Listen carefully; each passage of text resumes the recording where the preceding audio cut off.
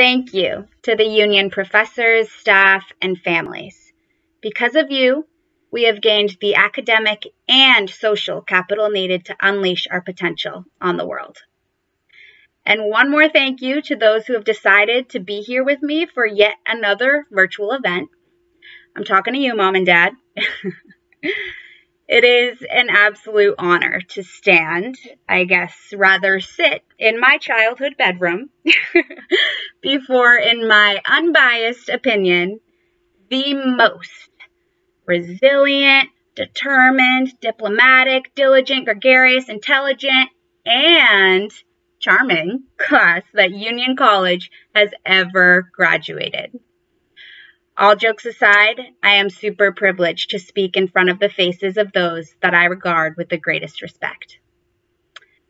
So I decided to write this speech because I feel as though a lot has happened, and a lot has changed, and ultimately, a lot has to be said.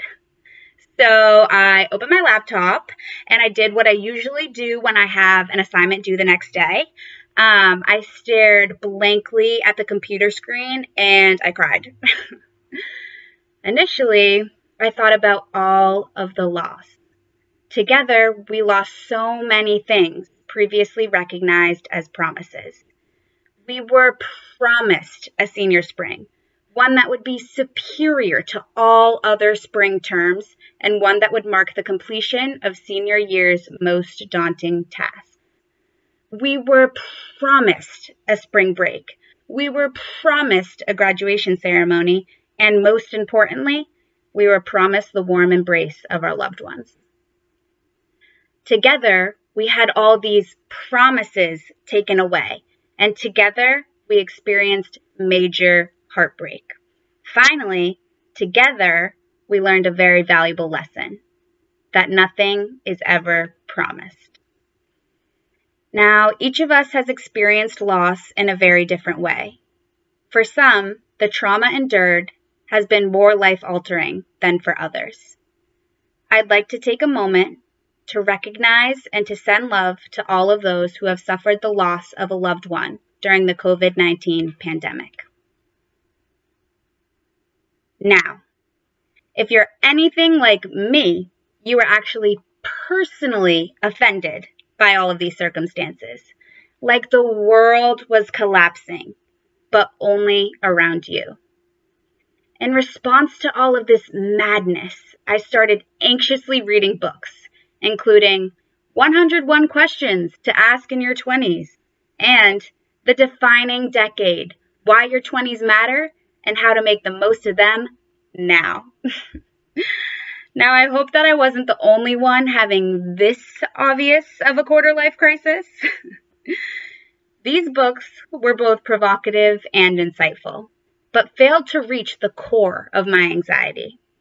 At this point, I just wish there were a book entitled Pandemics for Dummies, Coping Mechanisms for Union College Seniors.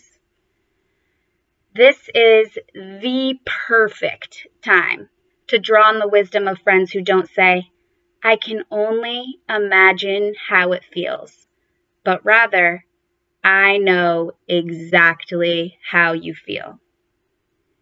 Because I couldn't find a relevant quote in the previously named books, I'm both comforted by and thrilled to have the opportunity to quote one of my very peers and dear friends. After my house of 12 girls, can you say chaotic? Settled back into our respective houses and settled down our rampaging emotions, we received an email with the subject, a little something. Attached, a document. Thankfully, my friend, Rachel Kessler, was able to remind my house and now our entire class that we must march forward. She writes, in a single moment, we learned something that otherwise would have taken us many years. That life is for living, not for waiting to live. There is no right time. There is only now, and we don't know what the next now will bring. What we take, what we learn, and how we grow from this brutal lesson will define us for the rest of our lives. Thank you, Rachel. Each member of the class of 2020 has gained a unique wisdom that only massive uncertainty or a pandemic can teach an individual.